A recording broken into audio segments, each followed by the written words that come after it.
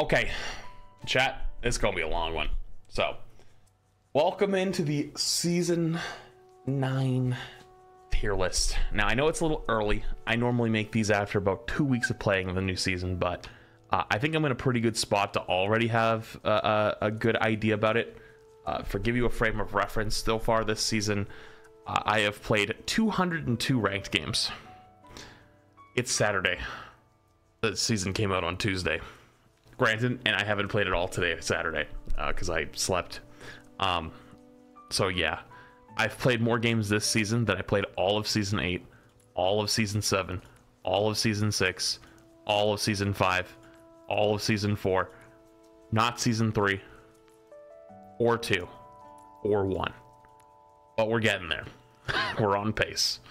Been playing a lot of games. So I think I'm in a pretty good spot to talk about it already. And how so far the season's going. I'm going to set some precedents to start. I'm going to probably be talking about tanks for a good amount of time, because I think tanks are probably the thing that needs to be talked about the most. That'll probably be a pretty long section. S tier is going to be probably reserved for what is the actual meta, like best characters to play, period, in high level play. A tier is probably going to be closer to like what's good in ranked, because S tier is probably the best if you have coordination and good players. However, though, not everyone has that, so A tier might end up looking a little bit better for like the average gamer slash average ranked player. Obviously subject to change. It's still early in the season. Okay, now that I set the guidelines to the side and what's probably going to be the way we dictate this, and how I'm going to view it and how you should probably view it as well, let's get started. We'll start with tanks. I also will warn you, I probably am going to come back to tanks a little bit as we go, because this is probably the season that you need to be picking your tank way more off of your team comp and map than what you're good at. First up, let's start with honestly probably the safest pick of all time, Sigma. Sigma is just game in, game out, always safe. It's been safe for seasons, many seasons. And the reason why is he has good survivability, he does good damage, he can kind of rely on his own, he's pretty good in almost every situation. However, though, because of the way the game is played at the moment, and a lot of it is based off of how the rest of your team picks, there will be times on certain maps that even though Sigma is always a safe pick, you gonna feel like you're not doing not much, which is kind of awful. He's always good for poke, but if your team is running more of a dive or some type of rush on certain maps, you might want to reconsider. But there's still maps like Circuit Royale or Junkertown where he's still really good, but not S tier. I would say he's a very solid safe A though. Game in, game out, you could probably pick Sigma and win most of your games, but you're definitely going to get shit on in some games and feel like you can't do anything.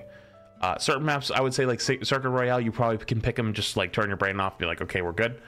But things that are strong on the DPS side that really you help deal with, Bastion, Widow, Junkrat spam, Sojourn a little bit, Torb kind of too, like poking out his turret and whatnot, and also spamming out their tank, because of the way the support lineups work this season. A lot of very low healing comps are very good. So remember, Sigma does a lot of damage with his left click. If you hit your shots, they're just kind of difficult. It's really hard to miss the tank. So if their tank's just standing there half the time, you can get a lot of value just shooting at their tank. Because what ends up happening is if your DPS just keep tagging him over and over, their tank's getting less healing, you're doing good damage, their low healing support comps are pretty common at the moment. Plus the passive, if they get discorded on top of that, you can get some pretty good value. But here's the problem though.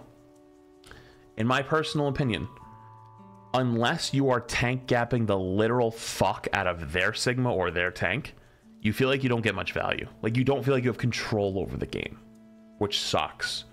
I can't tell you how many games I've had where there's just like a Widow or a Zen that's just the server admin taking over the whole game, and there's not much you can do.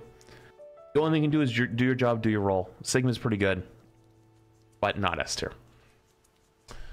I'm going to put Maga a little bit in the back for now, because I think we can talk about that later. I think we should go to the other, arguably better of the tanks that are not the best. I would throw Ramattra probably in B. Or, nah, probably B. I think B is probably safer. Yeah, B is probably safer.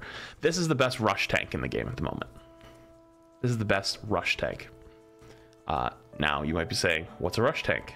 I mean, your Rein, your Zarya, your Orisa, even though technically she's more like Wally and Sustainy, I would argue she's more Brawl and could be used in rush in some ways. But like, not traditional rush per se, but, and then Joker Queen as well. Ramattra's the best one out of all of them, and still in B tier. And the reason you're in B tier is because you still get like destroyed by Ana, who's not that great at the moment. But if they swap Ana, you're f***ed. But really Zen f***ed you up. Break Kit can push you away, and realistically right now dives meta, so you don't get a lot done. That's the problem, right? We'll come back and talk about Ramattra in a little bit. There's not a lot to talk about now. It talks more about the support stuff, but you actually can't play Ramattra on very many maps. Ones that you can are like Lijiang Tower Control Center, King's Row. I'm trying to think if there's any others. New Junk City. New Junk City, Ramattra's pretty good on New Junk City. Basically anything that's super linear with chokes, like very small, hard chokes, you can run them on. Oh yeah, Oasis Library? I forget, it's the one with the hole in the middle that you can jump pad through. Or not jump pad through, the megas down there. University. It's pretty good in University too. But yeah, Ramattra's really not that good. Samoa? Maybe the one with the lava? Yeah, the one with the lava, I would say, is probably okay. The other two, not really. The other two are a little too open. It's really that bad. Like, Rush is genuinely that bad this season. So, it's up to you. Okay, next up, Junker Queen. I would argue Junker Queen's worse than Ramattra, but not by a ton. But I would still put her in B, but Ramatra's still better. This is like B plus versus B minus. Junker Queen S tier. What? Are you high? Who the fuck? Hey, you're in the, hey, what? No way in my Twitch side someone said that, dude. I would expect that out of TikTok. Are you nuts? Are you nuts? Dude, you're out of your mind. Rush is terrible. Rush is not good. And on certain maps, I've seen people run Junker Queen, but you can run Ramattra too and do the same shit. Like, Junker Queen isn't very good. Okay, you want to know what Junker Queen does? Junker Queen's best thing is running in with Shout and giving her team Shout. That's it. Junker Queen f***ed me up yesterday. Okay, let me give you a thing. Whataboutism is very strong. Whataboutism, it does not mean reality. If you lose a game, I lost a game to a Roadhog yesterday. Does that mean Roadhog's S tier? No. Why did I lose the game against the Roadhog? Because it was 5 in morning, and I had 2 hit scan out of voice that were E-daters with matching names that played Sojourn Ash on Samoa, in which they literally never peeked him. That was it. And they just sat there and killed us because we couldn't do anything. They ran Reaper May, Zen, Lucio. And so we couldn't get near them, and they just sat away from us and just killed us. And that was it. So Junker Queen is just like the other version, I would say, but like Ramattra's just way better. Ramatra's better. And the reason why Ramatra's better is you have more health. If you're running Rush, you're just running into them, so like the cleave of punches is pretty good if you happen to get them. But realistically, the extra armor, the blocking, that's what's really like the king. That's just the way it's gonna go. And unfortunately, if you're a Rush enjoyer, this is probably not the season for you, and that's okay. Ryan, let's just, you know what? Let's just be honest with ourselves. Shit tier. Bottom of the barrel. Worst. Honestly, might be worst character in the game. And we got gaslit by all the Doom players at the start of the season, saying that Doomfist was going to be the worst. And maybe that was because of the bugs, but all of a sudden I see Doomfist like everywhere. And I think Doomfist is actually low-key pretty decent, at least in ranked. But Rein and Hog are probably the 2 worst tanks, I would argue. but Hog has at least the place of he can sit there and try not to die in a corner and be annoying to try to 1v1. Rein can't do anything. Anything. You're not threatening at range with Fire Strike anymore because of the extra health every character has. Every character has extra health, so even the window Fire Strike combo is gone. You can't kill a squishy with back-to-back Fire Strikes anymore. If you hit back-to-back Fire Strikes, which, granted, is very difficult to do, you cannot get a kill. It's not possible. Not possible. Your swings do as much damage. But the problem is the classic example. We've talked about this many times in the past, where as if we were designing a simple game where we were having 1v1s in an open field, and you could choose between a sniper, a pistol, and a melee character. The sniper character will always beat the melee character, because the melee character can never get close enough to kill them. And the Overwatch team's version of trying to make the melee character more viable is, instead of buffing the amount of damage the melee character can take to then reach the sniper and stab them and kill them, they've instead decided to make the knife do more damage. They gave him a bigger sword, and it's like, bro, are you dumb? Like, come the f on. Ryan's kind of terrible. Even the 650 HP or whatever. What is it, 670? No, it's 675. The 675 HP is how much Ryan had in the first beta of Overwatch 2. Let that sink in. Remember last year when Overwatch 2 was before it was going to come out? Actually, sorry, it was almost 2 years ago now, 2022. The first beta, the first public beta in April of 2022, Ryan had 675 HP. And that was when it was normally there. Hold on, where's the clip of Cloudy instantly exploding? Can you find it for me? So, oh yeah, for those who don't know, even notorious Ryan connoisseur himself, guy's been playing Ryan since the beginning of time. Cloudy himself. They finally did it. They killed Ryan. It took 7 years and I surrender. Useless hero, time to wrap up the hammer and change from Ryan Bros to Ram Bros. It's Jover. GG's. You know it's bad at that point. You know it's bad at that point. Wait, you got a clip? What's this? Okay, so we all see he's full HP over here, right? And also look at the top left, okay? So let's take a look at the top left-hand corner right here. Bring your attention to here, okay? Hey, TikTok. I know you guys struggle with the attention stuff sometimes. So, hey, up here, top left. Full health.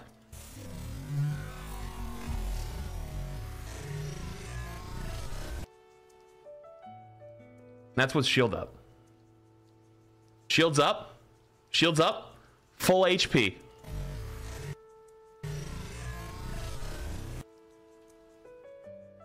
In front of a window, they pop the window. They pop the window. No person. There isn't a human on the planet who has that kind of reaction speed. That's not viable. That shouldn't be a thing. If you sit there and go, well, they pop window. I don't give a fuck. There shouldn't be a world where he is full HP with shield, in which, in literally less than a fraction of a second, they go all the way from full to zero. There isn't a human alive who will react to that in time. Because you can hear it. You can hear it being deployed. It just deployed. It literally just appeared. You can see it. It's not there. It's now there. That is less than a fraction of a second. I don't care if there's a window. I don't care. That's literally 2 frames. I don't give a shit. That's insane. And you know why it's like that? Because there's a BAP and there's a Zen and a Sojourn. The Zen Discord goes on to him. I guarantee, we can't see it yet, but I guarantee the Discord orb appears. Discord orb probably goes on him. Wait, it doesn't even. We can't tell in the replay viewer. It's way too hard to tell. I need like an actual replay viewer to see. I would bet that there's a Discord orb on him. You see it? I don't see it. Do you see it?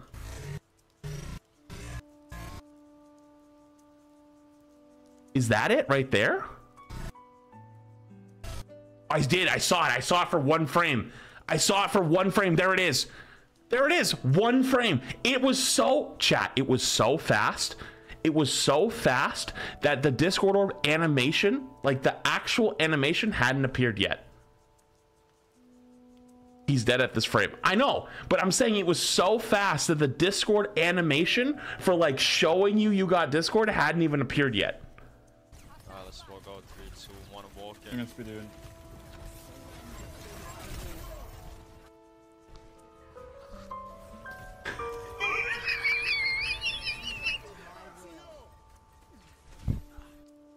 That's 0.25 seconds. Look how fast I die. That's 0.25 and I'm interested. Dude, no human can react to that. It's literally not possible. So, anyways, though, point of this whole thing is Ryan's terrible. Character's dead. I've been telling you for years how to fix it. Nobody listens to me. I don't care. You. Character's dead. All right, let's move on. Doomfist. All right, Doomfist is a hard one for me here because low key, I think Doom's actually pretty good in ladder play. I think Doom's actually pretty good. I'm gonna follow my heart. I don't care. I'm done listening to the Doom players. I'm done listening to them. I'm done. I'm actually done listening to them.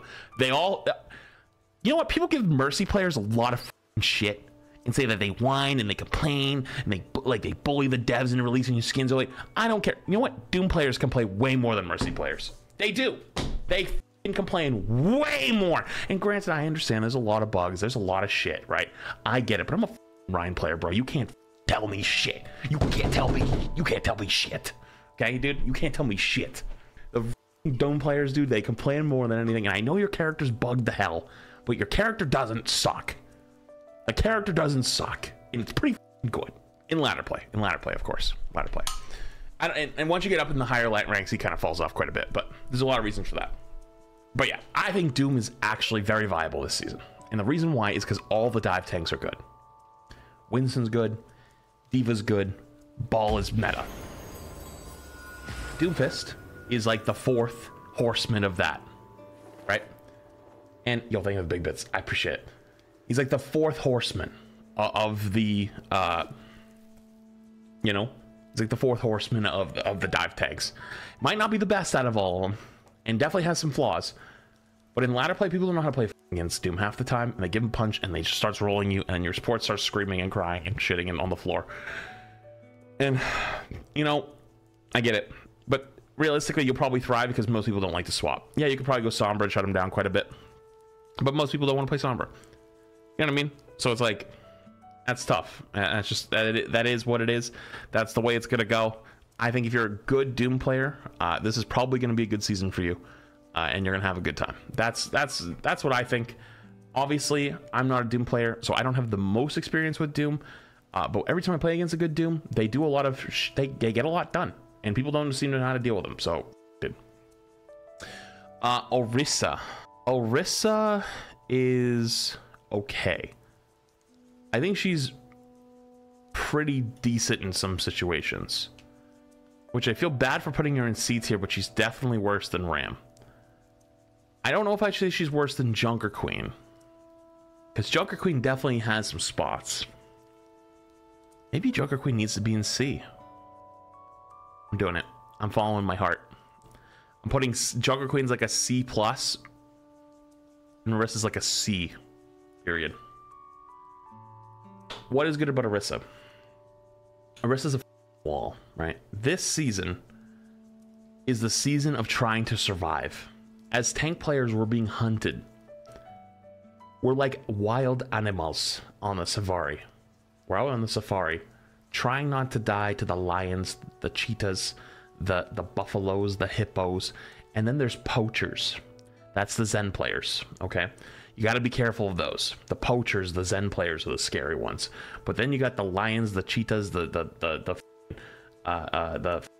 jaguars. You know, you got elephants running. Or like we are basically like we're like albino giraffes. Okay, we're giant. We're running around. We have no camouflage, and people can see us. So all we can do is just kind of trot away and try to like swing our big ass neck at shit. We're picked. But what Orissa's really good at is just being a goddamn tank, okay? Orissa's like an elephant, all right? It's probably could do a lot of shit if you get close to it, but otherwise it's just a giant ass target, you know? And to the poachers, you know, they're looking for you, and you can't really hide that well. And you get close, you can do some stuff, but you ain't getting close, right? So what Orissa's good at is standing there and being an absolute dick to their tank. Orisa is the I don't get to have fun, so neither do you get to tank. All right, so if they're playing like Queen, if they're playing like Hog, if they're playing like Rhine, if they're playing even Ramatra in some cases, you're basically like, you don't get to have fun anymore, and you stop them from having fun, right? Like you, or even Doom in some ways, but a little bit less so to Doom. But yeah, Orisa's just the you tank, that's it, right? But like your impact on the game goes no further than stopping their DPS from, or sorry, their tank from having fun. So if their tank is gapping the out of you or rolling your team, and especially in rush, you just go Orisa, and then all of a sudden you can't play the game. You don't get to play the game anymore. That's it. GG. Good luck. Go for yourself. But that doesn't mean she's a good character. That doesn't mean you're gonna have a lot of impact. Your impact is just denying their tank from having impact. So then it becomes a 50-50 coin flip on, is your DPS and support better than their DPS and support? And if the answer is yes, you'll win the game. If the answer is no, you're f***ed. So, you know, it is what it is. That's why I want to put her in C tier, because she's literally just their tank. It's not a way to actively win the game. It's not a way to actively have an impact. It's just, you just remove another player from the equation and see what happens. So, has a place. Turn your brain off, can do well with her, but you're just gonna sit there and do nothing. That's why you ignore her, LOL. Okay, yeah, try ignoring Marissa when you're playing Queen, Ramatra, Rhine, even Zarya in a lot of cases, or Roadhog. Let me know how that goes for you. Let me know how that goes. Unless you're playing an Orisa who literally is, like, their monitor turned off. Hell, they might, like, Orisa players, if you're playing Hog versus an Orisa, they could turn their monitor off, because you know what? They'll find you on smell because of your smelly ass Hog play. Like, yeah, he's over here. They'll find you because that's how you play Orisa. You just bully their tank. They're just gonna chase you around. Oh yeah, good luck ignoring her. All right, let's get this one out of the way. The easy S tier of the tanks, Ball. Crazy how Ball went from being like the worst tank in the game to the best tank in the game. With these changes, and the reason why that is because this is a survivability season. The whole reason you pick Ball is to survive. Not joking. You literally just run for your life. What you do is either you roll through their team, or you slam on their Zen or whoever you can, and then run. Don't even try to shoot them unless your Tracer's there. If you have a Tracer to follow up, then you're bugging. You know, there was a tournament yesterday, right? And every team ran Ball, Zen, Lucio. Literally every single team. Like, I'm not joking. Like, every single team. And then every time I played in ranked with actually good players, that's what we run.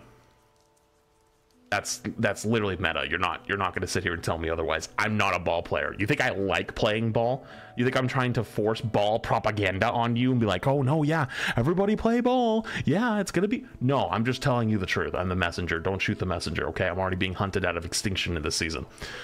Ball, the whole reason you play Ball is genuinely just survivability. You run for health packs. I'm not joking. You run for health packs. That's how you play the game. You run as fast as you can. The entire time. You play Tracer Sombra or Tracer Genji if it's ranked, but in like more organized, it's Tracer Zen or Tracer Genji or Tracer Sombra, and then you have like Lucio Zen as your backline, which is again what is the whole reason why I want to talk about tanks longer is because of it's basically off of what the rest of your team runs. But Ball is by far best tank. If you are a really good Ball player, you'll probably thrive this season. So.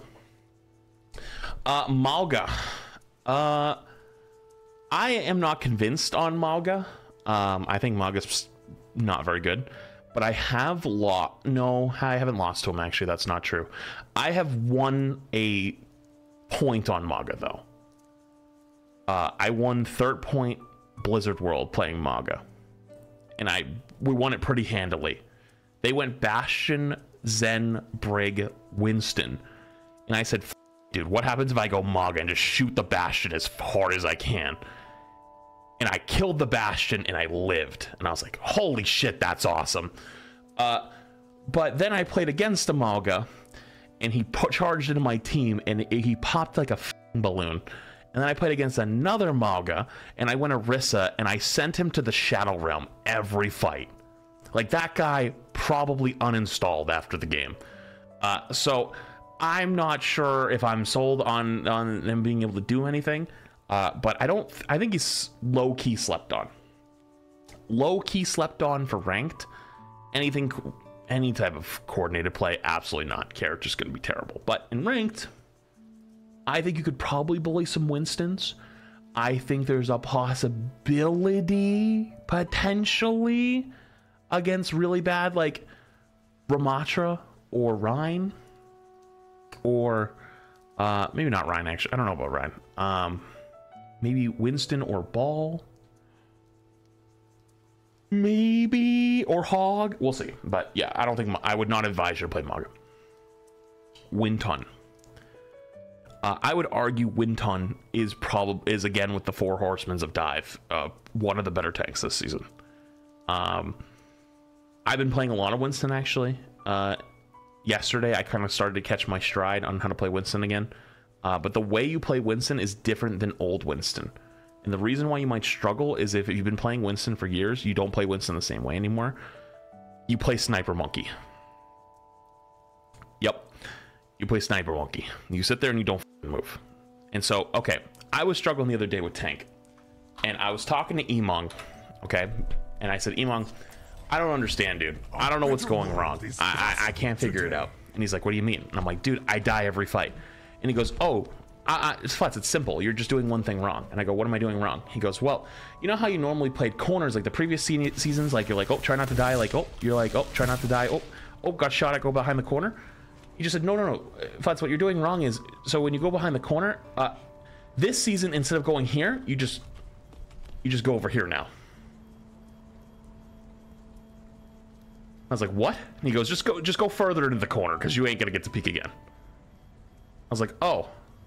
And so you know what I started doing last season? I started poke, get shot at, play prop hunt. Unironically, that was what I'm not joking, that's what he said to me. He said, unironically, think like as if you're playing prop hunt. And so I started playing yesterday, playing prop hunt. I played Sigma, and the most amount of kills I got was by sneaking up on people because I have no footsteps, rocking them, left-clicking them, melee them, left-clicking them again, killing them, and floating away. And so on Winston, what I've been doing this season is I sit there and I just poke the entire time and I do nothing until I see my tracer go on somebody. If I have a tracer and they're on somebody and they're like half HP, I'm in, baby. I'm going in. But only if they're by themselves. There has to be there's like an order of operations, right? There has to be, tracer has to be on them. They have to be taking damage. They have to be isolated from teammates. Boom, we're going in. But if they're not, sorry, buddy, sit up top. Because what ends up happening is you take less damage. This is why Ball's meta, by the way. You take less damage, which means that your DPS can keep doing more, and your supports don't have to work on healing.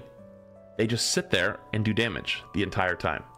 And so your supports are balling out and doing all this damage, and they don't have to worry about healing you because you take less healing anyways because the 20% DPS passive, and everybody's running Zen, so you're getting the 20% Discord, so you're taking 20% more damage, and you're receiving 20% less healing, so you're taking 40% more damage when Zen is in play every game. You take 40% more damage every game when Zen is in play. So what's the point of going in and tanking? Just sit on the side and wait. And that's how you win. I'm not joking. That's how I've been winning every game. Not every game, but like there's games where you get like hardcore DPS gapped, but because DPS are the most impactful role this season, and it's not even close. But you want to play Winston this season? I would argue that Winston's probably one of the better tanks to play, especially as a ladder player. Very good. Very, very good. Not meta, but very, very good. I would advise you to learn how to play Winston this season. Or Ball. Zarya. I think Zarya is not terrible. I think Zarya has a place in some places. However, she's not as good as like Ramatra. I think Ramatra is just better. But a high charge Zarya can be scary. The problem is, though, is Rush is terrible. So when you play Zarya, you're not going to get as much done. You're not going to get as much charge either. So like basically the way you play Zarya is like sitting there and trying to bubble shit the entire time and like not bubbling yourself, which is really ass. So like this is like if you want to play Rush on a Rush map and you don't play Ramatra and you like you know what I mean, like you're not gonna do that well. Like I played against Harb, like you don't know Harb Blue's like really, really good. Harb played Zarya versus me, and I was playing Sigma at first, and he went Zarya, and it was threatening because like just run at you when you're on Sigma, you know, because like on certain maps like it's hard because you have to like contest, push certain chokes, right? But then I just went Winston, and all of a sudden they just couldn't, like, it wasn't doing nearly as much anymore, you know? So Zarya is not terrible. No, that's pretty true. She's pretty bad. If I had to rank, I'd follow this ranking. So like Junker Queen's probably the best C tier. Orisa's better C tier. Zarya is like low C tier, but I wouldn't put her in the same tier as like Malga, right? I think Malga's probably like a step lower, and then Ryan's a step lower than Malga. But like this could be interchangeably. Like I wouldn't mind putting D+ or C-. I don't think there's like a big difference. But like just trying to drive it home that like probably not the best. You know what, dude? You know what? I wouldn't put her on the same category as Junker Queen.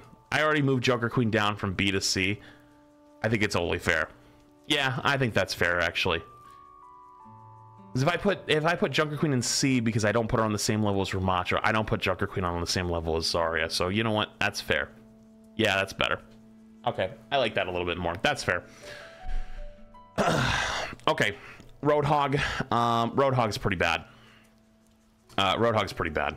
I will say he has at least the niche of just try to stand there and try not to die. Done pretty good, but he's pretty bad. You can't one-shot hook even with your trap. It's not possible. Your spam isn't really that good. Your only good thing is if like they have a Doomfist who's running at your team, you could probably hook him a lot more. Or a ball, but you're not going to hurt the ball, so like that's not very useful. But yeah, I would say Hog's not good. I very rarely lose games to Hog. I've only lost like 2 games to Hog this season, I think, and like both those games were very easily winnable. Our team, which is kind of like idiotic. I would not advise it. Isn't he worse than Ryan? No, I would at least. Ryan is terrible, shit tier, not even close. Hog, at least I would argue has like something to him. 6 is kind of gave up on Hog. Dude, 6 gave up on Hog, and Cloudy gave up on Ryan. Yo, this season, GG's for tanks. Good lord. All right, let's do the last tank, shall we? D.Va. Easy A tier. Again, I already talked about it. I kind of gave it away earlier with the 4 horsemen of dive. D.Va, you know what? Let me rearrange these tanks. I would argue D.Va's probably the best out of these, then Winston, then Sigma, then Doom. D.Va's better than Winston if you're a really good D.Va, because what you can do on D.Va is just be the asshole who just plays blow up the tank. So if their Winston tries to engage you, all you do is just turn around and kill the Winston every fight. If you want to see someone be really good at it, watch Emong do it. Emong's very, very good at it. He's annoying when he plays D.Va versus Winston, and I'm telling you that from first-hand experience. It's very goddamn annoying. But it's a really good play style. It really works. It really works. It sucks to play against, but he's goddamn good at it. But yeah, if you wanna, if you wanna figure out how to play D.Va this season, probably a good person to watch for it. But Winston is still very good. You just got to be a lot more careful playing against D.Va than you would playing against any other character. But if you play D.Va, she's even pretty good against ball, because you can save people that are getting dove by the ball comps. So D.Va has a very good place this season. All right, that's all the tanks. There's probably stuff to come back to in a little bit, because I think tanks is probably the most to talk about this season. But yeah, tank is very wildly across the board. As you can see from this, we have tanks in S tier and F tier, which is kind of crazy. So it is what it is, it is what it is. DPS this season obviously had some major changes. with the projectile sizes to all characters, and particularly hit scan are some big winners. So you might notice as this list goes on that the hit scan heroes will be closer to the top, while the projectile, even though they look much bigger and better, will likely be closer to the bottom. Start off strong, Soldier in easy A tier. Easy A tier. Soldier isn't like meta in team play, but for, again, if you remember, if you missed the beginning of this, S tier is pretty much like hardcore meta, top tier coordination play. A will be like your really good ranked. Like you can play these in ranked, game in, game out, win most of your games. And then like as you go down, it's like more niche, map dependent, team comp dependent, whatnot. Soldier's easy A. One, because burst damage across the board has been nerfed because of the health pool changes. It doesn't feel that way if you're a tank player. I know. I understand. I'm with you, dude. Hey, we're in the same boat. We're on the same team. I get it. It doesn't feel that way. It really isn't that way. But to everyone else, they don't die as fast. So, sustained damage becomes a little bit stronger. And on top of that, too, basically, what Soldier can do is keep reapplying the DPS passive, which is you take 20% less healing for 2 seconds over and over and over each time he shoots. So every time you get shot, you get 20% less healing for 2 seconds. Soldier with high rate of fire, continuous fire, hit scan, keeps reapplying it over and over and over and over and over and over and over and over. This creates a snowball effect really quickly, where you're getting 20% less healing the whole way through. And then if you also have a Discord on Zen, you get Discord. On top of that, you're taking 20% more damage. So especially on tanks, but even other characters as well, you can find yourself blowing up faster because you're taking 20% more damage and receiving 20% less healing. Soldier is one of the best characters, I would argue, at applying it. So plus the hit scan changes, it's hard to miss shots on him. Good recoil control, Soldier can be really powerful, especially on the flank. Another one I would say is pretty goddamn good is Ashe. Ashe got a major buff to Bob. Ashe got a major buff to Bob, where Bob's damage went from 14 to 17 per bullet. Plus, Bob also applies the 20% debuff. Plus, Dynamite also applies the 20% debuff. So, what has happened is Ashe doesn't really need a Mercy Pocket anymore, because the breakpoints have changed anyways. So you don't need the Mercy Pocket. So you're able to play Ashe without Mercy now. And Bob is probably the best player in the game. And it's not even close. Bob is arguably the strongest and scariest ult right now. I can't think of an ult that's scarier other than maybe EMP. EMP is the only other ult I would argue is scarier than Bob. If Bob comes out, everyone freaks out. Like everyone's like, oh, shoot the Bob, or like back out or go in or like push. Like it's the like, oh my goodness. Brig Rally? I would argue Brig Rally isn't as scary as Bob. Bob makes everyone run in terror. You have to run. Brig at least is like Rally. You try to get away from her, right? But Bob comes for your ass. Bob comes for them cheeks. He wants you, and you can't do nothing about it. It's terrifying. So Ashe, I would say, is a pretty big winner. It's a pretty big winner. Bastion, I would throw Bastion at least in a solid B. Honestly, could even go A. Am I gonna do it? Yeah, you know what? No, not as good. No, okay, B is better. B is better. Okay, I wanted to do A, but honestly, that might be my tank bias showing. This is a solid B plus though. So here's the reason why. One, hit scan change, of course. But two, Bastion is terrifying. Bastion does a crazy amount of damage. And hey, you know what? Sometimes you guys are better visual learners. I've got stuff for you guys on hand today. I've got so much juice for you guys. I'm taking care of you today. So here we have a Mei and a Bastion. And remember, there is no Discord orb that is applied to this Mei at all. because the Discord is applied to the Bastion. I don't know why they have Discord wrong, but it doesn't matter. いやもう交際無限にしてから。あ、なるほどね。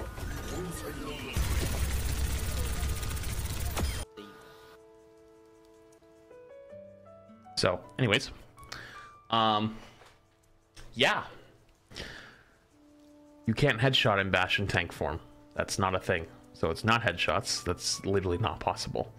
But yeah, Bastion go burr. And so against especially Winston, although you can play around it, it's hard though. Winston, Ramatra, Orisa, kinda Queen 2, Zarya, Mauga, Hog, and Rhine. Bastion gets extremely good value. Extremely good value. But Bastion versus Ball is pretty shit. Because if what happens is, if you pop tank form to go after Ball, Ball just leaves. You just roll away. That's it. And then guess what? Now you're on like a 12-second cooldown. And after that 20-second cooldown starts, you just go back in with your Tracer or Sombra and Bastion goes boom. So Bastion is not good in the current meta. That's being played in like really, really high level play. But against like most players, you'll probably get really good value. Especially people that play Rhine, Ramatra, Hog, Zarya, Queen, Mauga, even Winston too. Winston, you can do it, but it's tough. But yeah, Bastion's very, very, very, very, very good. And then if you have a Zen on top of that too, it's just good night. It's just good night. You're just dead. All right, next up, Cass. I think Cass is being hardcore slept on, and I argue maybe could even put into B, but I think Bob puts Ashe above Cass, and Soldiers reapplying the damage more often puts him above Cass as well. Cass being hardcore slept on though. Because he has 275 HP now, he's so much more tanky, can stay in the fight a lot more, still hits good shots. Like, you can hit shots easier because of the bigger hit scan projectile sizes, and being able to stay in that fight longer means you're a lot more impactful. Yeah, your hinder doesn't mean anything now. Hinder's terrible. But if you buff it, it just becomes oppressive. But also at the same time, though, hinder's pretty decent against Ball. It's actually pretty decent. You're just not going to kill the Ball. The only thing you're going to do is that you buy time for your Zen to discord the Ball, and then your Tracer kills him. Because realistically, the thing that keeps Ball from running over everybody right now is Tracer. So, I guess Sombra too, but mostly Tracer. But Cass is still pretty good. I think in a ranked game, you could probably get away with playing Cass quite often. So, pretty decent. Yeah, double headshot kill, not too bad. It's not too hard to hit headshots with increased shot projectile sizes too. So, all right, next up, Echo. There's some good and there's some bad with Echo. Good is you have bigger projectiles now, so Echo feels like you can get more done. However, though, because of the increased hit scan changes, you actually die a lot more. So I'm kind of tempted to put her towards C over B. But I've seen some Echoes put in some work. But I think the hit scans are probably better. The thing is, though, those few Echoes I've seen are still really, really good. So you can make her work. And definitely if you hit the sticky combo, because the stickies are bigger too, right? Like the stickies plus her left click are all bigger. And her beam is bigger as well. So her beam's bigger, her left click's bigger, her stickies are bigger. And her Echo copy got buffed. So if you copy a tank now, it actually makes sense. Because you have an extra like 100 health on the tank copies. So you can actually kind of survive when you copy a tank now. When before you would always copy a support just to use whatever super impactful ability they had. Don't get me wrong, copying a support is probably still the right play, but you can copy tanks, you know, which is nice. So it's pretty decent. Echo's pretty decent. Genji. Yo, I'm gonna keep it real with you, dude. I think Genji's pretty damn good. Probably one of the biggest winners from the bigger projectiles. With dive being hard meta and everybody going crazy and like speed is king, speed and survivability is king, and with hit scans being so strong, Genji can really get up in their face and really go hard. And the only reason I'm not going to put him in S is because I think there's 3 other DPS that I want to put in S that are better. And I don't think Genji's on their level, but he's close. He's very close. If I had to put him in order, I'd probably put him... if I had to put him in order, I'd probably put Ashe over here. Maybe Genji in the middle of these. Yeah, you know what? Actually, yeah, that looks good to me. I'd probably do this. I would say, you know what? Yeah, let's do this. I think, depends on the map. It's very map dependent. These two are tied. Those two are tied. But, yeah, I think Genji's very, very good. Very, very good. Blade is kind of useless, but you can get some kills with it. Kinda. Sorta.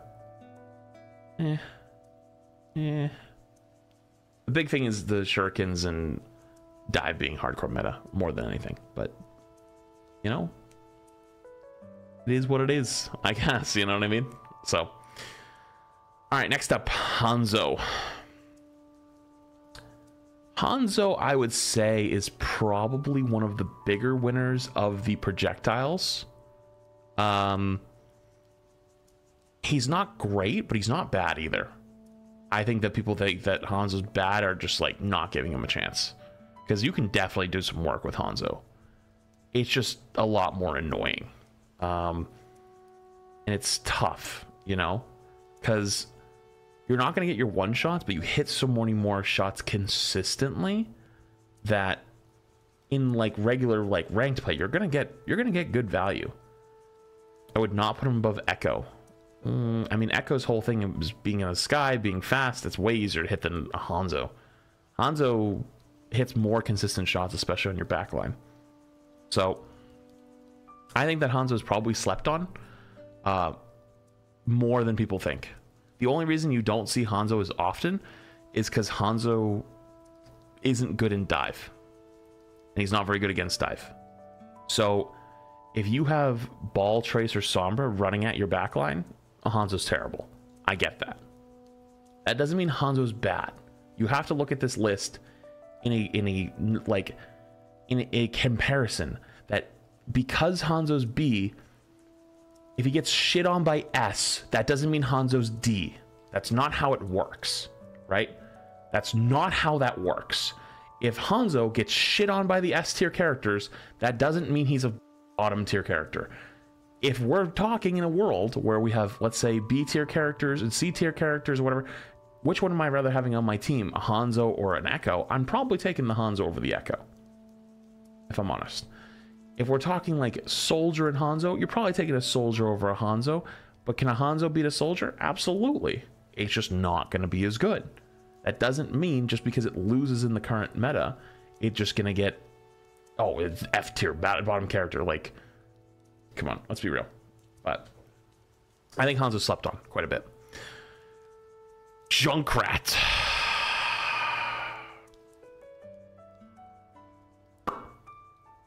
Junk is horrible. Horrible. I would argue Ryan's worse, but Junk is horrible. Terrible. Bottom tier. It's not even close. Poor Junkrat. So you might be asking, why is Junkrat F tier? Junkrat's F tier because the DPS passive is very, very useful. You don't apply the GPS passive very often, because all you can do right now on Junkrat is spam chokes. Because the reason for that is the other playstyle of Junkrat was the scary delete you in one shot, which means that they like jumped in with a mine, left click, throw a mine, and they explode you, right? And so basically what ends up happening is with the changes that were made, Junkrat can no longer one tap you with a left click mine for sure. Like it doesn't work that way. So that means you have to play them on maps where you can spam chokes in small passageways. But the problem with that is, even if you're hitting your shots pretty consistently, let's say you hit 2 out of 5 mines through a choke or 3 out of 5 shots through a choke, you're only applying the DPS passive 3 times through that time span. While as if the hit scan shots that are much faster are doing it more consistently. So even Tire technically got an indirect nerf because projectiles are bigger. So you can shoot the Tire easier. Like even Tire got an indirect nerf. You know what I mean? And, you know, there was times where if you got put in a Junkrat trap, it was a death sentence. but with extra health, there's a lot of times you survive it now, you know, even as a tank, like especially as a tank, like, you know, there were times you died before as you were in a Junkrat trap. I don't think I've died in a Junkrat trap this season. I don't think it's even happened. So, you know, it is what it is. Anyways, yeah, Junkrat's probably the biggest loser of the DPS. Mei. I think Mei is not the best, but has a good spot on certain maps and certain things. Like, Mei is just like, Mei now is just a tank character. That's really it. Her like left click potential with icicles is kind of gone. So like if you're like a DPS or a support, you're probably not scared of Mei at all. Not even a little. But if you're playing Ram, Sig, Queen, Rissa not as much, but Zarya, Maga, Hog, Ryan, you're gonna get walled off and you're gonna not have a good time, you know? So yeah, it's not a good time, to say the least. It kind of blows to play against Mei. But at the same time though, Mei also got big nerfs because her freeze gun also doesn't do as much damage to you scaled wise, because it still does the same 100 damage per second. But the problem is now everyone has more health, so the time to kill is longer, which means that you're not gonna, you know, you're not gonna get these kills that often. But you do get the 20% less healing passive while you're shooting them.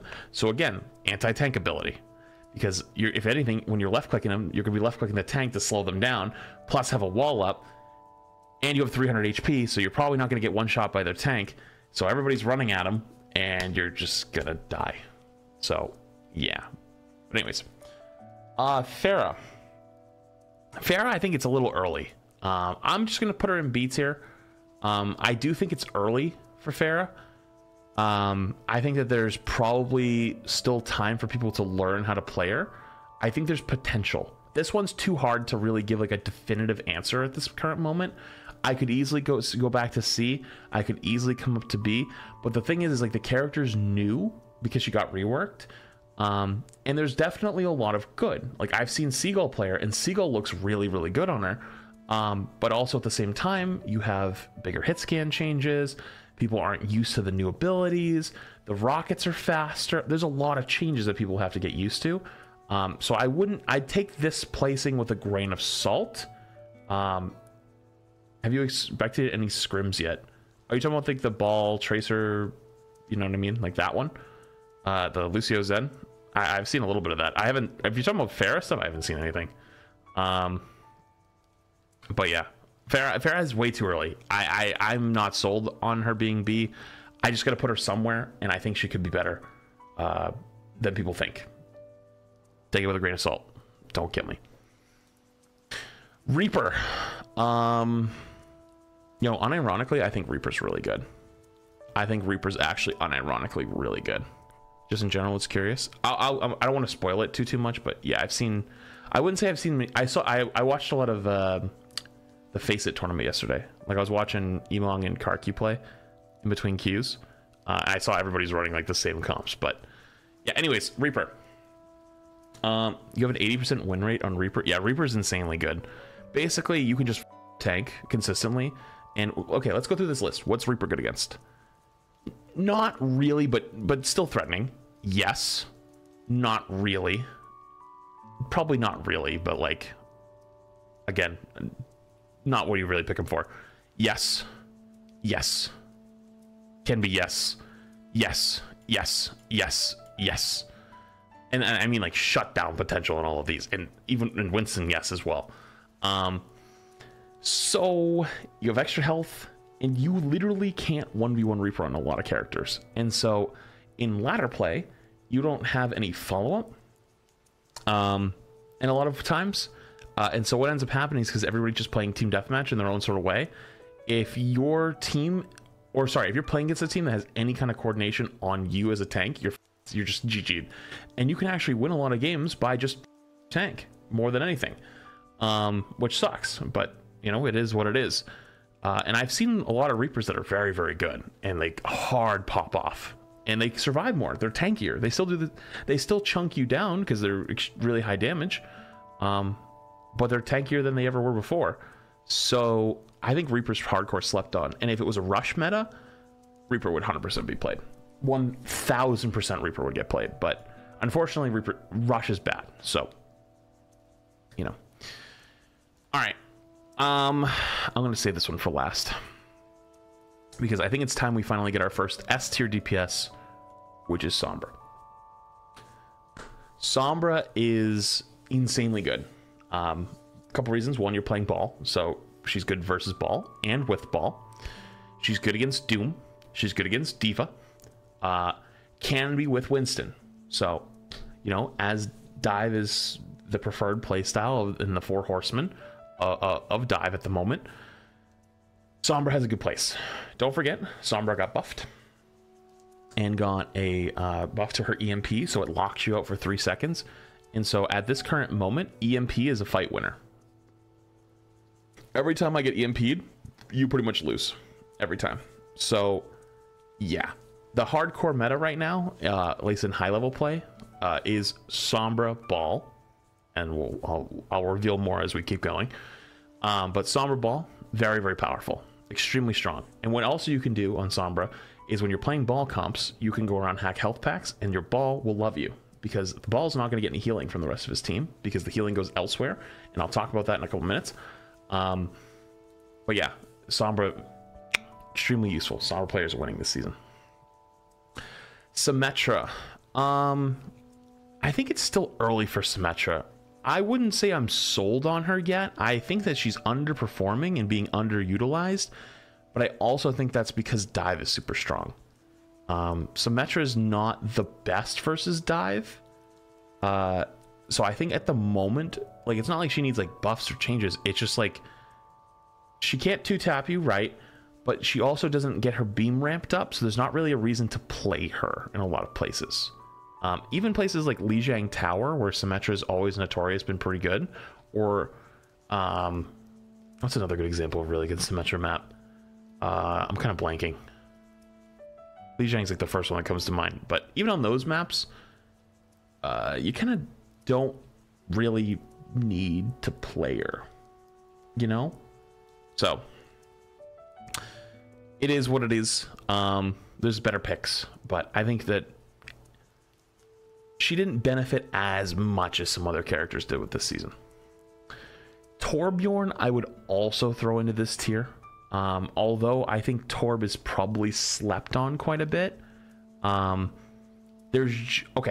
so Torb and Bastion kind of occupy the same space at the moment of the tank, right? The only difference with Torb is that his is the tank plus the Tracer.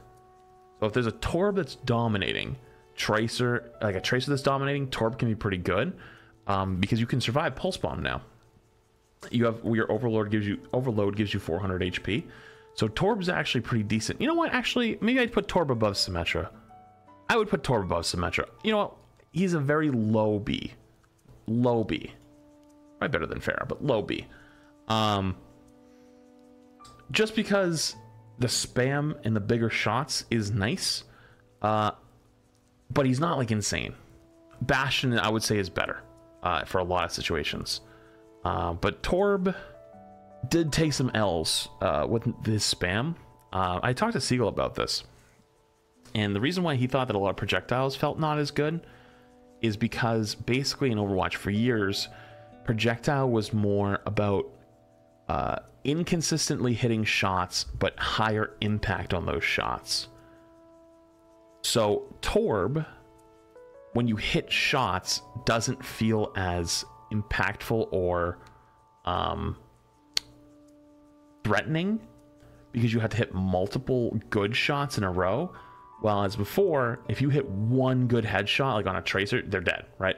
But now you have to hit multiple, and it's not as consistent as hit scan, so that you've lost that impact power for not enough consistency. Does that make sense? So like the consistency was always lower, but impact was higher. They brought them closer together, so impact is lower, consistency is higher, but the impact is much lower than the consistency came up. So hit scan ends up becoming the much bigger winner, while projectile ends up being a bigger loser. Torb's big thing though is because dive is hardcore meta. Turret's nice to have, with the constant applying of the 20% debuff, plus Tracer and Sombra being annoying. But I wouldn't say Torb's very good. I wouldn't say he's like the worst, but that's mostly because like meta, like dive's good. Otherwise, I probably would have put him in C. Next up, the other one that goes in the high tier meta play, but overall, honestly, probably one of the best characters in the game is Tracer, and it's not even close. Tracer is the best DPS, destroys absolutely everyone, and Tracer can be good in almost literally any situation on any map. No, actually, I'm going to go on a limb. I'm going to say in any situation on any map, in any team comp, Tracer can be good. You can make it work in anything. Like if you become a DPS one trick this season, become a Tracer one trick. The reason why Tracer's also good in the current thing is that Tracer's really good against ball. Also really good with ball. So if there's a menace of a ball on the other team, you just chase him around the entire game. I'm not joking. That's literally what you do. You just chase the ball the entire game and kill him. Can't do anything. As the person who plays ball versus really good Tracers, it is awful when you have a really good Tracer chasing you around the map the entire time. It sucks.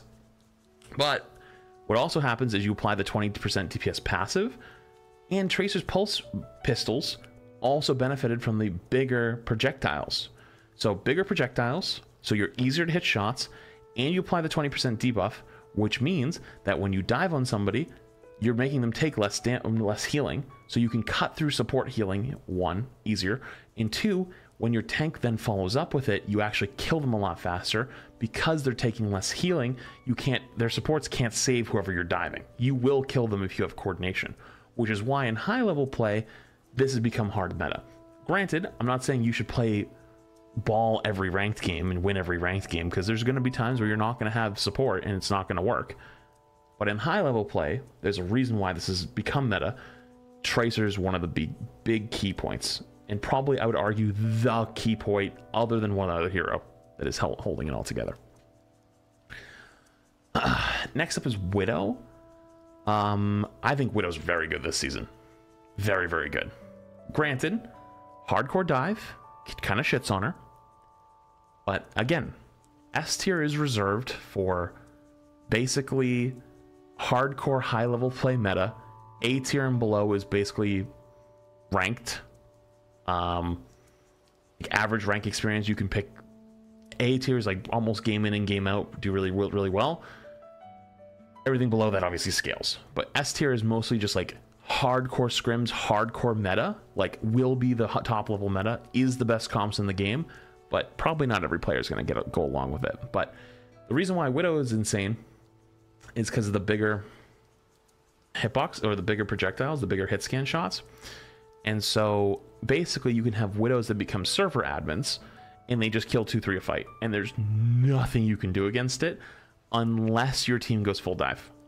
And on not every map that's totally going to be super viable, and especially on things like you know, you need follow-up. Like you can go ball and harass the Widow for sure, but if they're hardcore peeling their Widow, you might not kill her. You're just going to be annoying.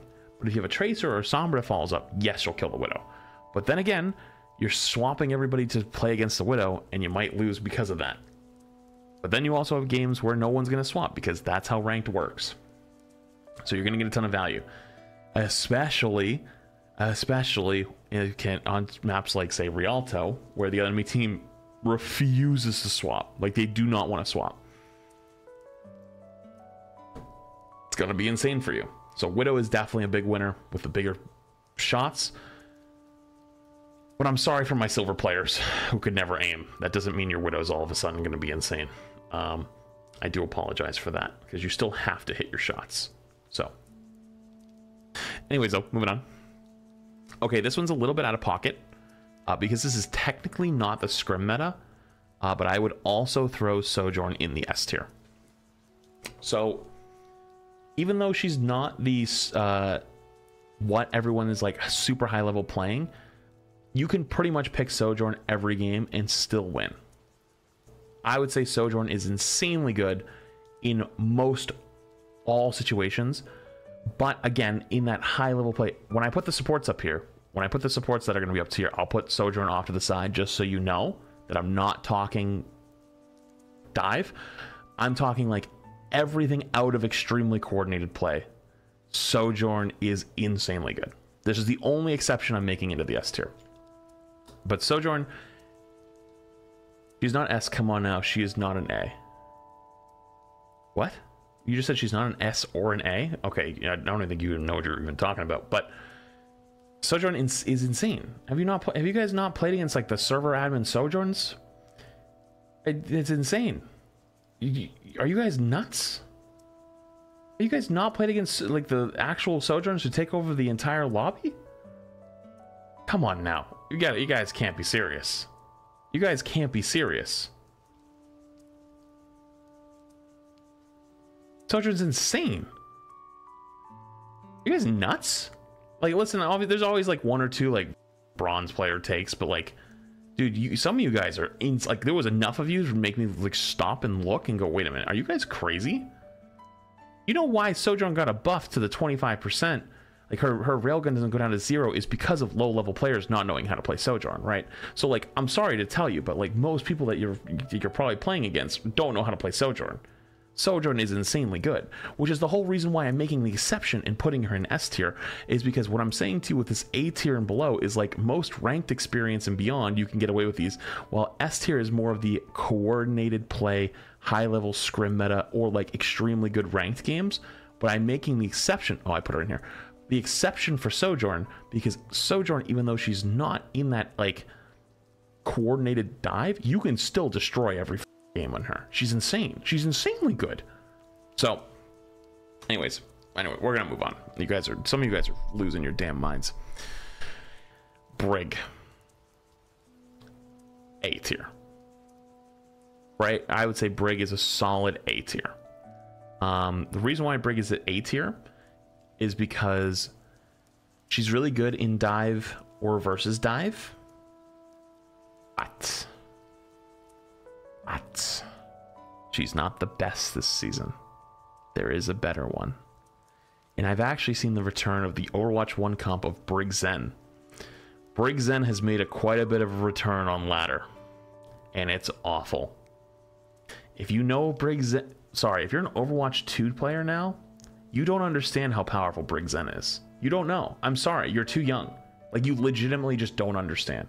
I'm sorry to tell you, you just don't understand. You weren't there. Brig Zen has the potential to be the most overpowered and most oppressive support lineup you've ever played against in your entire life, and you don't even know it. You don't even know it. I wish I lived there. I wish I lived in the land of not knowing. I really did, but I had to play against it for a year, and it was terrible. Brig Zen can be insane. It can be awful, because what happens is Brig is really good against his dive. She's very tanky with it.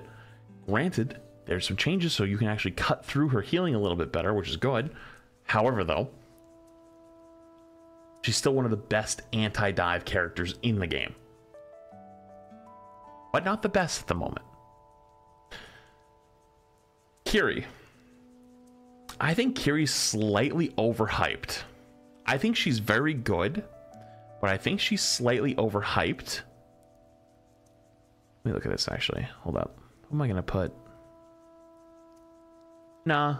Yeah, actually. Okay. She is slightly overhyped, but she's not... Actually, who am I... I might have to move this one. I'm not sure yet. I'm not 100% sure yet. I might have to move this. For now, we'll leave it here. She's good because she's survivable, but I think that she's not as good as people say. Right? Like, some people still freak out about her and be like, oh my god, she's insane. And yes, she can hit more shots still. But I think her rush is probably her most insane thing this season, right? With all the other changes. I don't know. I think she's slightly overhyped.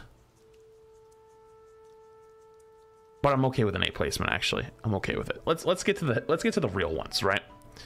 S tier, and it's not even close. Honestly, I probably should put him in his own tier called Zen. Am I really gonna do that? Maybe I should. I'm going to make this the S plus tier. This is S plus. This is the, pretty much you can play anything in this category no matter what, period. It is insane how broken Zen is. And you know what? I was one of the first people forever that have talked about how broken Zen has been just because of Discord Orb. I think the rest is not that bad. But it kind of went off the rails when they added him the kick. You know, okay, you try to give him some survivability because Dive was strong in the beginning of Overwatch 2. I get it. But then eventually got 225 HP. And Discord Orb is still really strong. But hey, you can LOS it for 2 seconds and you can't put it back on for 7. Hey, that's pretty decent. But his orbs are bigger. Heal Orb got a massive buff that where when you put it on somebody, you can LOS them for 5 seconds. So you know what the meta is in high level play? Like this S tier plus giga meta is your Zen just keeps the orb on your Tracer the entire game. And as long as the Tracer peeks back in at some point within 5 seconds, she literally never loses orb. She has orb the whole game. The whole game. And so Zen has 275 HP plus the Discord Orb. So Discord Orb applies the 20% damage. Everybody takes 20% more damage. Plus the DPS passive of 20% less healing. If you get discorded and you try to shoot at somebody while the DPS is shooting at you, it's good night. It's GG's. I thought it was 225. This season, everyone's health got buffed. So a lot of all the 200 HP characters are now 250 HP. Zen being 225 is now a 275 HP character. So basically, having to cut through 275 HP, plus no fall off, plus kick, which by the way, if you didn't know this, kick with a Discord Orb on it does 75 damage. Kick does 75 damage. That is old Rhine swing. Let me say that again. Zen kick plus Discord is 75 HP.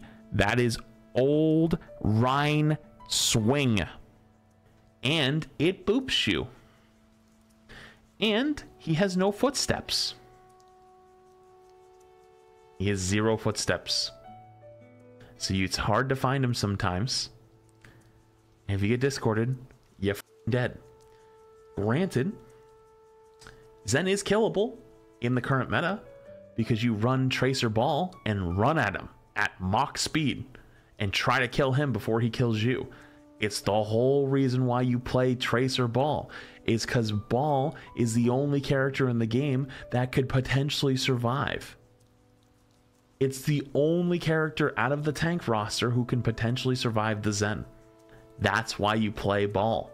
So when you ask in the beginning, Flats, how did Ball go from D tier to S tier in 1 season with like no buffs? It's because every tank player is running for their life. Zen literally is gatekeeping half the roster by himself. Actually, he's gatekeeping 3/4 of the roster by himself. I don't give a f if Zen is your main. I don't care if you think that the character's fun. I don't care. There shouldn't be a character in the game that turns off 3/4 of the roster for just playing the game. And if you sit there and you say, well, you can just LOS. Yes, I understand you can LOS. And you know what? You're welcome for that change, because I've been screaming for something to happen for Discord for forever. Because otherwise, he's no longer a glass cannon. He has a boop kick that does 75 damage, has 0 fall off, has 0 footsteps. He destroys everybody. There shouldn't be a character that literally turns off another player's ability to play the game consistently just by putting a button on him. Sorry, dude. I don't care. I don't give a f. That's bullshit. And if you sit there and go, well, I don't, you're just biased. Yeah, no fucking shit. Why don't you go play tank for 100 games against Zen and go see how it feels? You won't. You literally won't. You literally won't. So, don't care. There's a reason why every tank player is talking about it. It's not like, oh my god. Literally every tank player. It's not just me. It's literally every tank player. Okay. Anyways, so I think we've talked about Zen enough. Let's talk about the other one really quick. We're going to jump ahead. the other S tier DPS, or other DPS, sorry, other S tier support. S tier Lucio. And you know, you sit here, you know, hardcore meta right now is Lucio Zen. You know, that's what the comp is. Let me paint a picture for you really, really quickly, just so you can see it. This is the scrim meta. This is scrim meta. I'm gonna put up the other ones to back down in a second, but this is the scrim meta. This is top level play, by the way. This is it. This is it. Ball, Tracer, Lucio, Sombra, Zen. This is what you play. I'm not joking. This is the top level meta. Lucio and Zen are being played at the exact same time. Why do you think that is? Let me explain. Lucio has extremely high survivability, plus he got the buffs to his left click, boop, which hits like a truck now, because it got further, boop, and the lockout, like you can't fight against it. The lockout got increased too, so the boop is insanely good, which granted, Lucio needed. And his projectiles are bigger. So Lucio is almost like a 4th DPS running into your backline, because he's hard to hit, he does pretty good damage, and he can hit pretty consistently. So Lucio is pretty good, plus his beat is valuable in this current meta, because everyone is playing pretty much like fast heroes with lower HP anyways. So that extra burst engage is super nice. Now granted, chat, we're looking at a meta where it's arguably the lowest heal comp in the game. That meta right there is arguably the lowest healing you can have in the game. There's nothing lower than this, right? Mercy Zen's not lower. Mercy Lucio is not lower. Brig Zen's not lower. Brig Lucio, I don't think is lower. I think it's the lowest healing comp you could technically make in the game. Now, why do you think that is? Because healing is not valuable in this meta, because of the 20% debuff from Zen, plus the 20% debuff from DPS. So what's the point of healing? Just all in for kills. So you have the Tracer who's consistently orbed. You put the orb on the Tracer, so she gets healing. Sombra is invisible, so you're just assassinating people anyways. Ball is running for his life because the Tracer's hunting the ball, the Sombra's hunting the ball, but also at the same time the ball is your engagement tool. The Lucio dives with the ball, Tracer, and Sombra. The Zen is probably the most vulnerable in a lot of times, but there's a few things. One, Lucio can help keep Zen alive pretty decently with boop, but not really. Zen's kind of like everybody running him kind of character. So Zen can die, but you need to have like 2-3 people on him. You know what I mean? So is that really healthy? You know, like, is that really healthy? Is that good? Because what ends up happening a lot of times is Discord goes onto the ball who's diving you. The Tracer comes running back because they're tracing. Remember, the Tracer and Sombra have been chasing the ball the entire time. So the ball goes to dive your Zen. Your Zen Discords the ball. The Sombra who's been chasing him and the Tracer's been chasing him go for him on the slam. The enemy Tracer goes for you on Zen. And the enemy Sombra goes for you on Zen. But your team's Tracer and Sombra have their ball discorded, so their ball goes boom. Your ball's still alive. You might die on Zen, but your ball is still alive, and your ball goes back with the Sombra Tracer, because now they don't have ball anymore because their ball died, and they kill their Zen, because then it can go 4v1. And so it's like, what the f? It's so crazy. It's actually insane how fast played it is. And don't get me wrong, it's kind of exciting. It's kind of nuts. But that doesn't mean it's not like kind of broken at the same time. You know what I mean? So anyways, Lucio Zen is your S tier plus. Really good in both. You can run them with Ram. You can run them with Ram. You can run them with Diva. You can run them with Sigma. You can run them with Doom. You can run them with Joker Queen. You can run them with Ryan. Like you can literally run these two game in and game out and win no matter what. So pick your poison. You know, honestly, I think Lucio is way healthier than Zen is. I think Lucio, maybe a hot take, Lucio's a little bit broken, but I'm okay with it. Give them their time. They deserve it. The Lucio players deserve their time in the sun. The Zen players do not. I think BAP is really good this season. I think BAP is very good. Arguably being a little bit slept on, probably in some cases. Just not as good as, say, Lucio Zen. BAP's really good, though. I would argue that BAP is better with Sigma, Monkey, Diva than say like Ana is at this point. Oh, I forgot to put Sombra or Soja on the very right. Thank you. Thank you, thank you. This is like my out-of-pocket S tier pick. Bap is just a slightly worse Zen? No. Way worse, if anything. Because Bap doesn't apply a 20% debuff to you. So, Bap is good, though. Don't get me wrong. Bap is very, very, very, very good. In some circumstances. But then again, if you're running the hardcore dive comp, you can kind of blow up Bap. But he can also kind of defend himself. So, definitely on the better end of the other supports. Lifeweaver. This is a hard one because I've only played against one good Lifeweaver, and every other Lifeweaver I played against is pretty bad. So I don't know if it's just like a skill issue on some of the Lifeweaver's part or what. Yeah, let's go D. I think D's probably better. Here's why. He doesn't do anything but healing, and healing this season's worth a lot less, right? I don't think his healing needs a buff. It's not that. It's the healing doesn't matter. Look at the meta. So at the top of the meta, it's literally no heals. It's all about mobility and damage. So a character that can't really apply good healing because Discord debuff plus damage passive debuff means that, let's say you're trying to heal a tank. If they have a Zen and their DPS are shooting at him, their tank is going to receive 40% quote unquote less healing than they would effective healing. So what's the point of playing a character that's going to only do healing, you know? His pulls do save though. Yeah, but then your tank has to walk back up to the front anyways to hold space. And so you're just dead. Like, now what? You know what I mean? So like, don't get me wrong. I think there's some really annoying parts of Lifeweaver. I still don't know why they changed his pedal so you can't like fire strike or punch through it. I think those were really dumb. But healing is just not valuable. The passive stacks? No. The DPS passive does not stack. It reapplies every time you take damage. But Discord Orb is a second one. So you have Discord Orb, which is 20% more damage incoming, plus the DPS passive, which is 20% less healing. So effective healing at that point is 40% less because you're taking 20% more damage and receiving 20% less healing. Does that make sense? By that, Ana, I'm going to throw Ana in like the C tier. I think Ana's pretty bad in a lot of ways. I don't think she's that useful. I think there's places she can be played. I'm even tempted to maybe bump her up to B because she can be useful on certain maps with certain comps, but she's just not as good. Like, she can work. The reason why I'm kind of like leaning towards B is because Ana does have a place on certain maps and certain comps. Junkertown, I think of with like Ana Brig or Ana Zen. Ana Zen honestly is actually really good. Numbani, I think of with Ana. Maps that she can stay really far away. Those are pretty good for her. But then again, though, if they run the full dive ball Tracer Sombra, she's gonna get smoked. But that doesn't mean you can't get away with playing her in a lot of places, because like Ana's good against Zen. Sorry, Ana's good against Ram.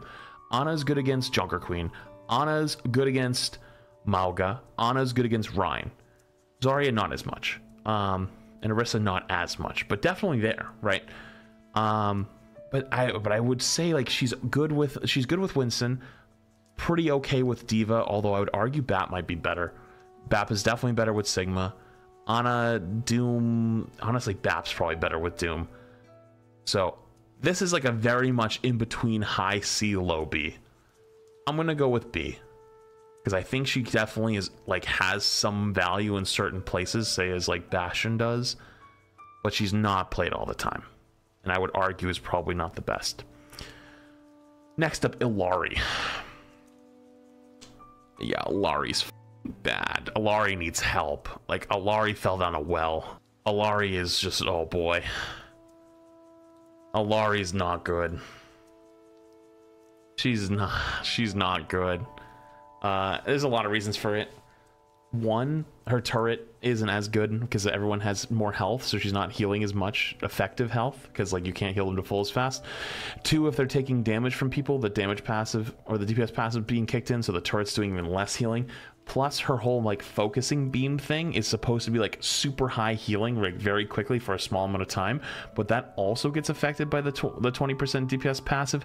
And if they have a Zen, that's even more, so you can't heal through it. You literally can't. And like her beam is supposed to be like, you will not die, you know.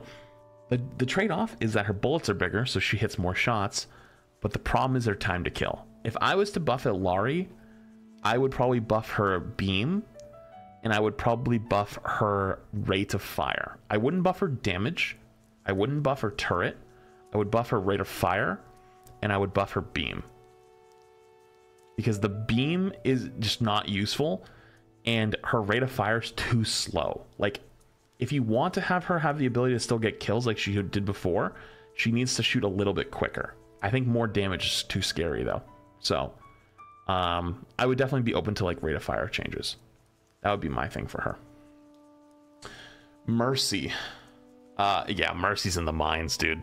Mercy's down in the dumps. Mercy's down in the dumps. Mercy's struggling, dude. Mercy's struggling. Here's the thing, though. Mercy can definitely be good in certain situations with, like, the Sojourn pocket. However, she's kind of, like, literally only a damage boost only.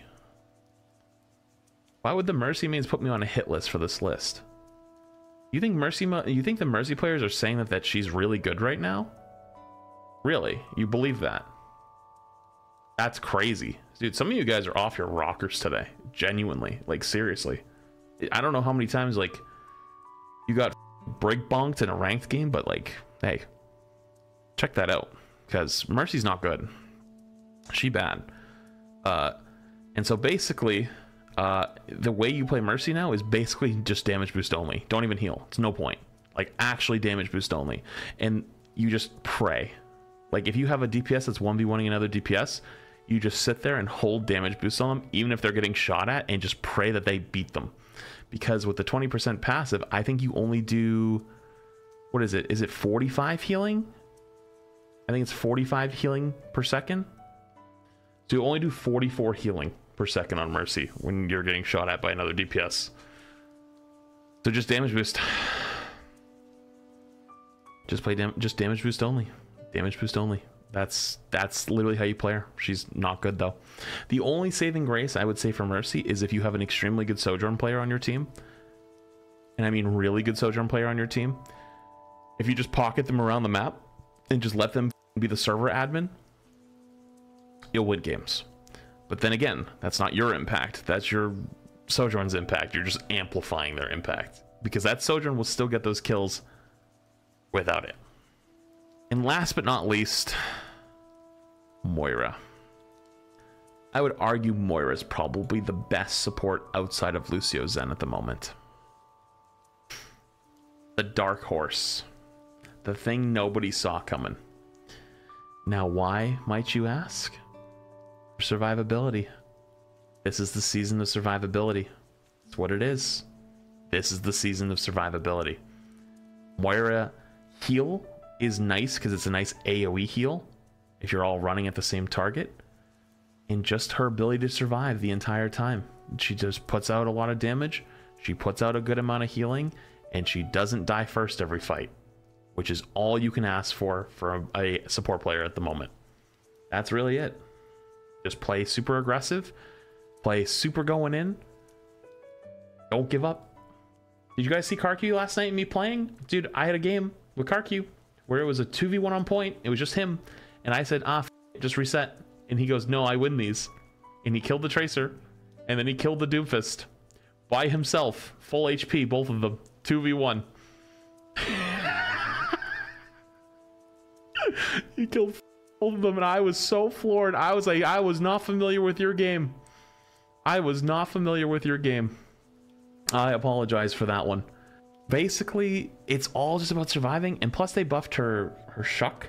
I was very low on Moira in the beginning. I thought Moira wasn't going to be very good, but because the way the meta shifted to super like high survivability, it's been insane. Survivability, yet you put Mercy in D when Mercy movement is one of her best features. Okay.